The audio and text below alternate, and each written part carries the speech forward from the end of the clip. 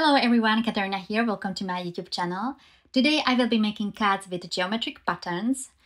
On Pinterest, I came across posters with geometric designs and I really liked it and I thought that it might be a great idea for a card. So I took my geometric stamps out. The stamp set is from Create a Smile. You can also use stencils together with distress inks or something similar for this project.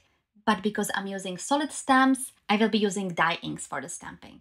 I'm pretty limited when it comes to the colors. What you see here, these are all the inks I currently have. So if you have more ink colors, you can go wild with this. I'm starting here with the triangles. In this video, I used mainly my Mini Misty stamping tool for the stamping just because I wanted to restamp. But I also tried stamping with acrylic blocks, and stamping with acrylic blocks worked as well. These cards are super simple and I don't think it needs much explanation, so I will speed up the video and play some music. But if you would like to have more details as well as the product list, hop over to my blog. The link is in the description below.